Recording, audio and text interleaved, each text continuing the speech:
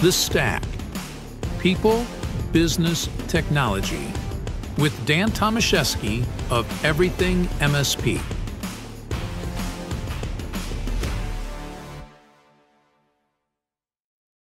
Dan Tomaszewski here with Everything MSP. Hope you're doing well. I have a special guest here at Brian Gunther with Exceed Consulting, Exceed Cyber, I should say. And you're based out of the DC area. That's right. And, we're here in an event, it's networking, learning, and that's the name of the host, right? Absolutely. Yeah. Here at CompTIA ChannelCon here in beautiful Atlanta, Georgia. Yeah. Today, it's beautiful. It's beautiful. Not that we've seen much of the outside. No. I mean, we're learning, we're learning, we're networking. And, one of the things that often comes up on our MSP discussion is CMMC. And there's so much to it. I guess what I'd like to start out is it? Yeah, it's a great question. So let's start with the foundation, right? So CMMC stands for Cybersecurity Maturity Model Certification. Sure. We always like to joke here and say that the DoD chronomizes everything, right? They have an acronym for everything. Yeah. That they do. And so what is CMMC? Where they come from? So let's foundation what it is. CMMC is a framework that's been developed that was started in development 5-6 years ago. Okay. By the Department of Defense in correlation with the Software Engineering Institute of Carnegie Mellon, as well as Johns Hopkins University. A lot of really big brains who put this thing together.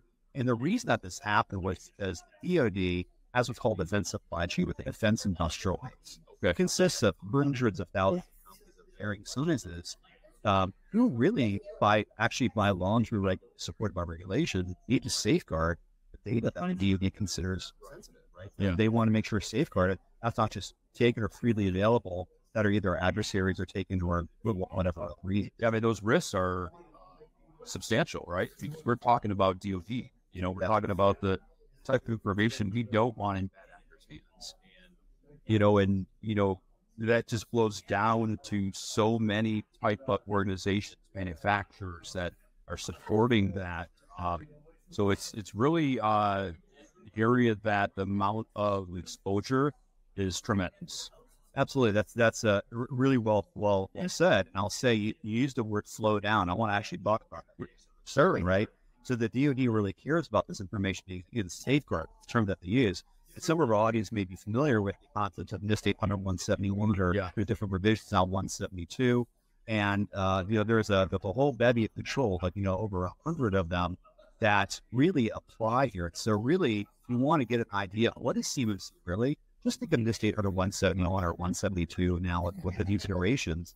171's in version 3 currently, and there's 100 controls. Really what CMMC was, it's identifying, implementing those controls within a defense contractor's information system. Right? Okay. And again, just to be very clear, these are not government systems. These are the private information contractor that has this data that resides somewhere in their system, right? That has to be safeguarded.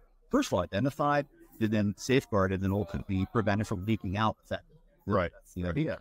And so what CMMC does, that part is really the regulation. It's been around for many years. EFAR 7012, EFAR 7012. You want to get geeky, look it up. There's more numbers to this, right? Yeah. You can all geek out on it. But ultimately, that's actually been part of these contracts for many, many years. Just a lot of defense contractors didn't know about it. It's not being enforced. So that's a real problem. Okay. And so as an MSP that's working with an organization that is working with the Department of Defense or, whatever the case may be, how much do they have to know about those regulations?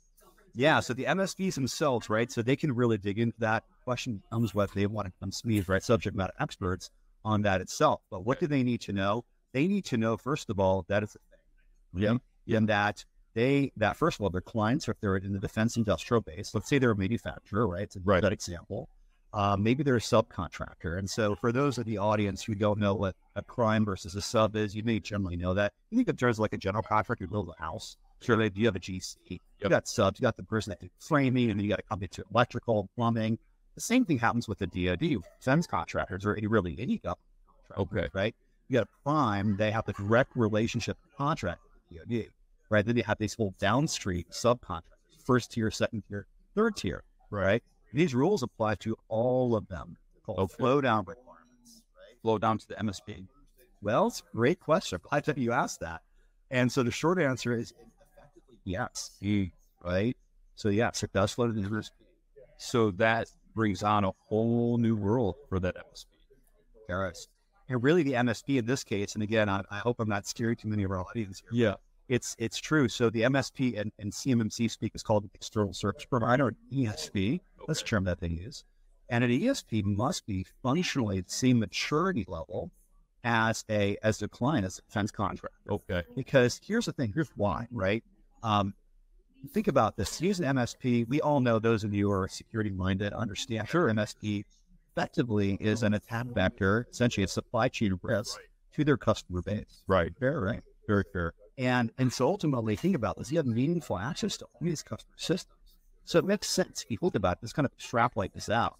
Yeah. It makes sense that the MSP itself needs to be protected and guarded at least as well, sure, as their client, right, to protect the data, because they could be defensive.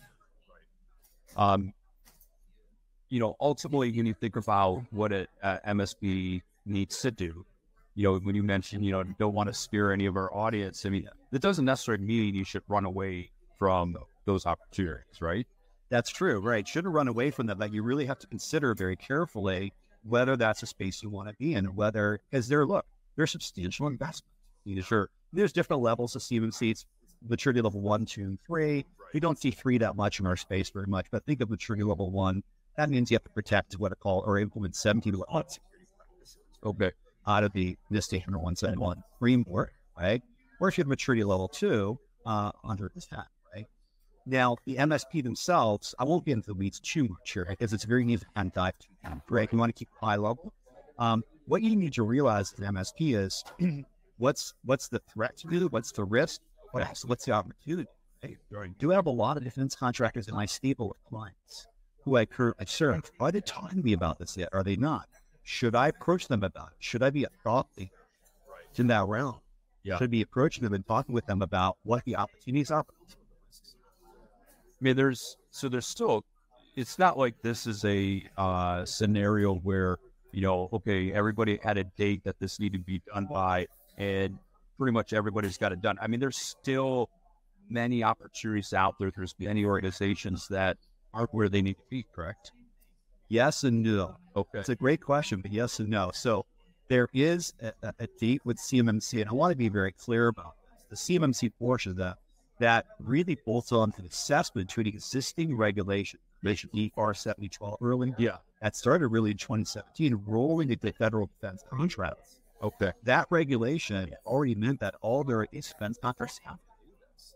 And really, the CMMC part is really just the final assessment.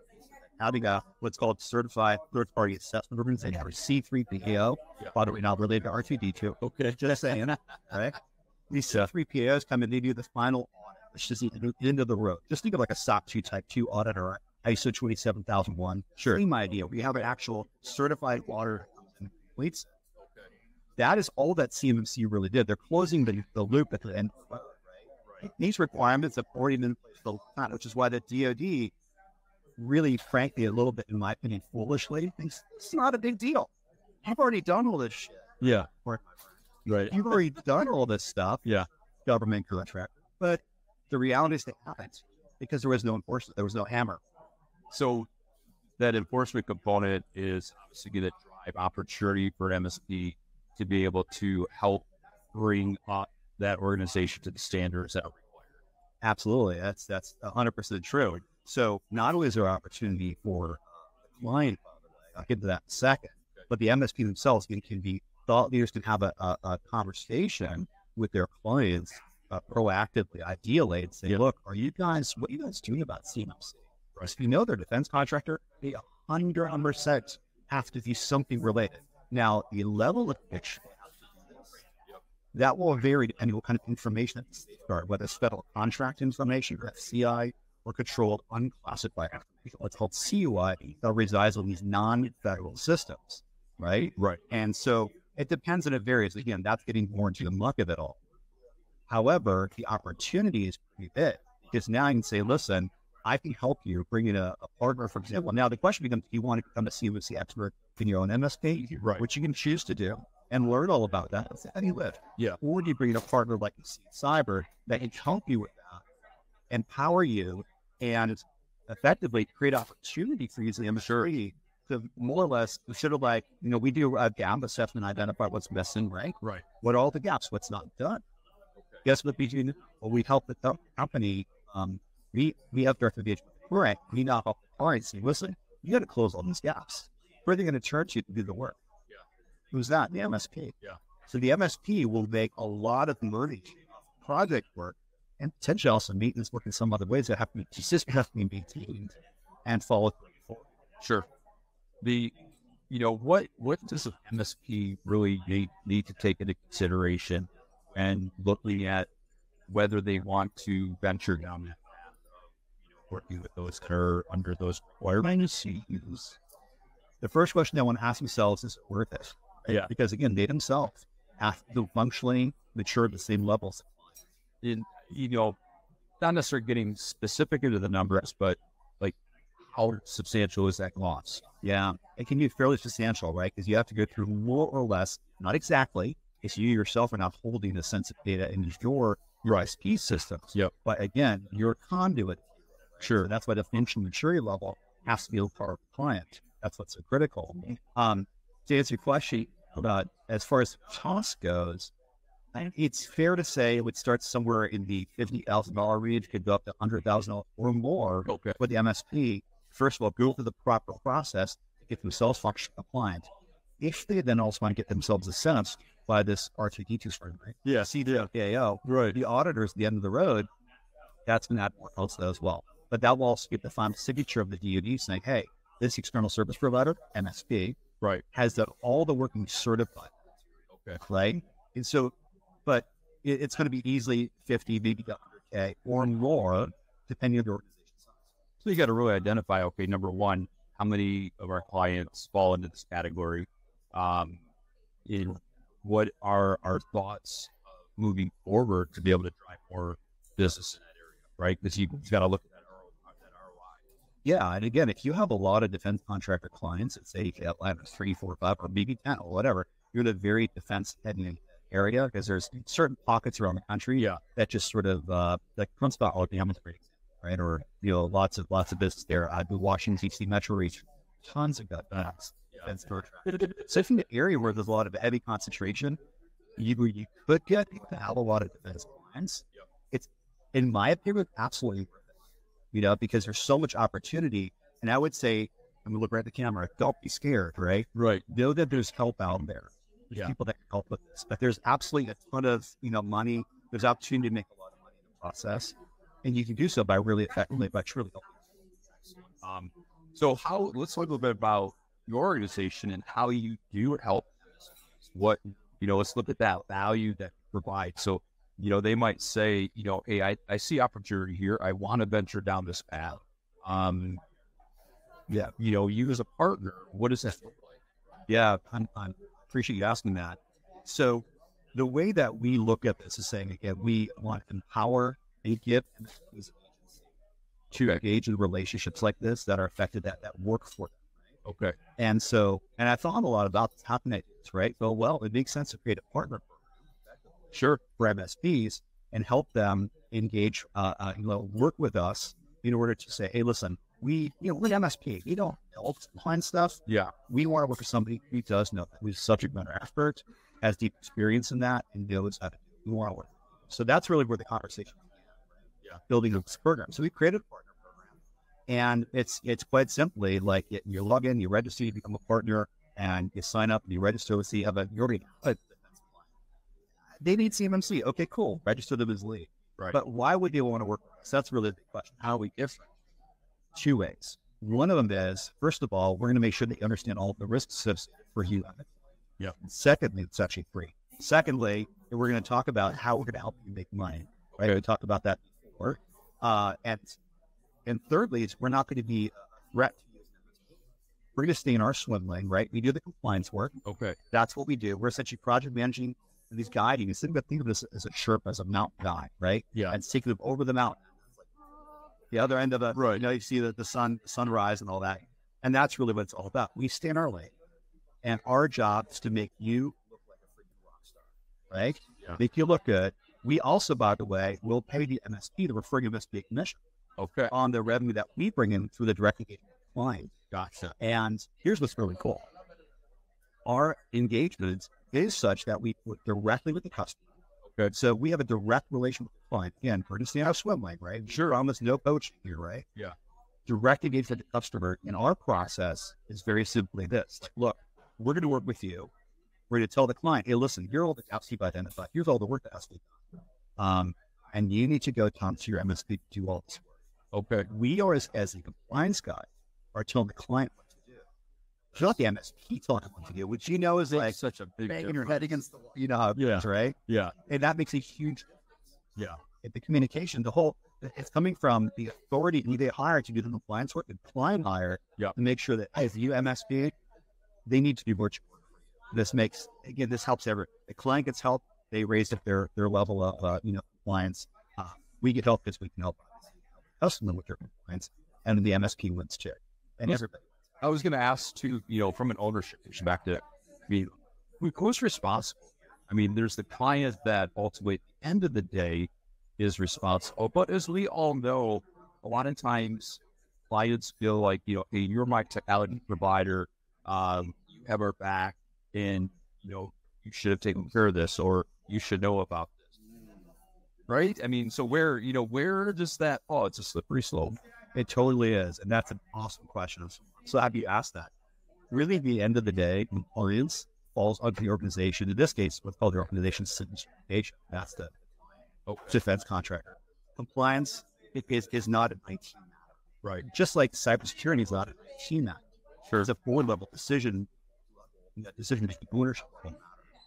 They have to understand what their risk is, their exposure, the requirements, and what regulation they follow.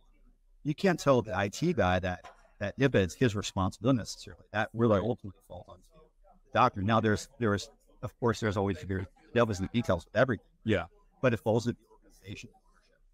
So even though CMMC has been out there, are there organizations that still today that have no understanding, or maybe they feel like they don't understand all those requirements, and they're at risk, there's that potential for disaster?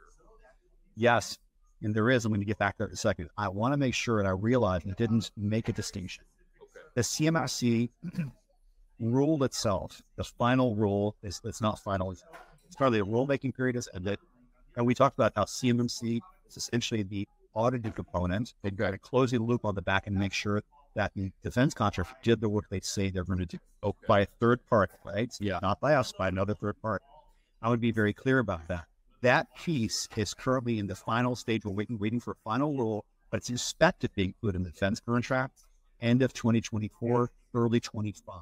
Okay, that piece of it. But I would go back to the requirement to do all this stuff. Yeah, has existed for years. Years, literally. This is not new. I'll say it again. This is not new. It's just new to people out there because CMMC kind of brought it to the fore, and it took many, many years for this thing to happen. Yeah, right. Because it was going through this rulemaking, and then to achieve from 5 alert levels to 3. It's difficult. It's like what's actually going on? Right. But this is not going to happen. This is a joke. Yeah. Well, it's here. It's almost final. Okay. Right. And this is backed by law. It's controlled by regulation and all that. So that I want to make sure I say that piece. Yeah, I appreciate that. And so the opportunities, there's tremendous opportunities still out there. Yes, there are, absolutely. So talk to your clients, have that conversation, ask them very simply this question: what are you doing? I'm looking at the camera here. What are you doing about CMMC? What have you done? What are you doing? They give you sort of the deer in the headlights. I don't know. Ever heard about it before? Right. No idea. They give you kind of a blank stare. Listen, this is something that's very serious, right? Actually, really parts of these things do. You may have done some of it. And they may be in various phases. Maybe they did a gap assessment a few years ago, but they didn't. Right? We did it part of it. They got partially through it. They could be in various states of kind of, part of the term, but disrepair. Right? Sure. They've got it partially through, but it didn't stop. Right? It's a financial issue. Yeah. But this is literally a matter for the business of life or death. I want to make sure I talk about that. Yeah. Is that okay to talk about that? Absolutely. So what's important to understand here is that if the defense contractor does not go through this process, Okay. or never even has started the process, the risks are huge for that contractor. Okay. So what it could mean is that current contract they have with the DoD as a prime or subcontractor are at risk. Gotcha. If you're found to not have even started the process or even working toward the India compliance, those contracts could be at risk and it could be pulled. So you're saying ignorance doesn't work? Oh, yeah. That's the old adage, right? Right. Ignorance in the eyes of the law, ignorance is no excuse. Yeah. Right? So, no, unfortunately not. Tongue in cheek, right? Yeah. Right? A little ribbon boat here. Right. But no, definitely not. So, so existing contracts are at risk. Further, future contracts can now not be wired because you do not satisfy the base requirements to actually participate in a DoD contract. Full stop. Long-term, potentially, if you're a major defense, I mean, look, if they're most of their business, let's say 50, 60, 80% of their business is DoD based, that could be the death knell. Very easy. What about those clients that you have and you're addressing this and they're not taking it seriously? Is there a point where you say, we just need to walk away because they're potentially a major liability to our organization? Yeah, they very well could be, because here's the deal. If you stay involved with them as their MSP, and they don't do anything but CMMC, you're just like, well, they're paying me every month. Liability. Right. Now, I can't stay brief. Right. Look at the ETA.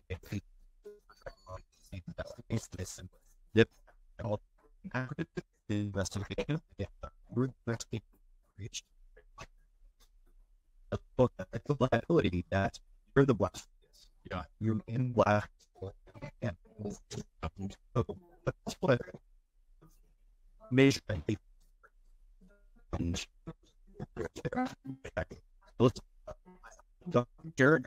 right? The opposite. It looks like crap. Here's the defense contractor, but it's positive. How could a defense contractor look at this in a positive way, where they say, you know what? Let's make that investment as quickly as we can. Here's why that's beneficial. They want to do this because they want to do in front of their contemporaries, their colleagues, the competition in their space. Sure. So they can be positioned to be at least on their way to compliance. So at least they can show and illustrate that they're starting to work on it. Okay. They can show the Defense Department that. To me, that's the carrot, because now you have opportunity to win contracts that your competition can't win because they never started. Right.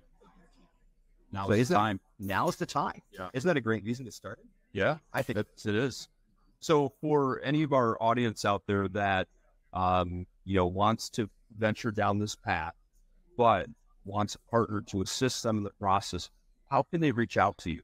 It's a great question. So I always say, again, I love good questions. Yeah, of course, it's a little self-serving, right? Sure. But yeah, if anybody wants to have a chat, wants to learn more about it, we do have a partner portal. So anybody can go out there, can sign up right now with a partner.exceedcyber.io. Okay. Very simple. Fill in your information, we'll form, we'll review it. We'll then accept your partner, your partner request, your application.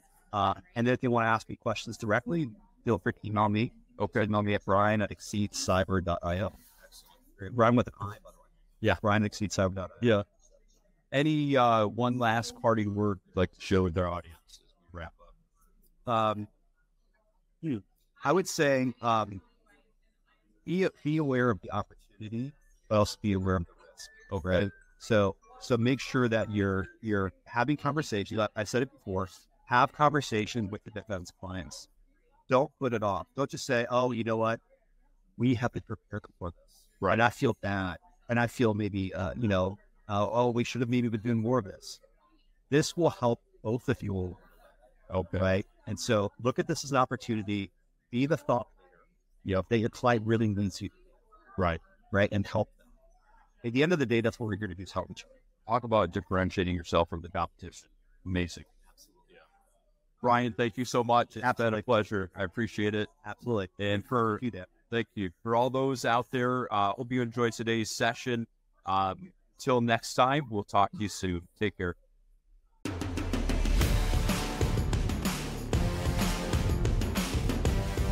Thank you for listening to The Stack.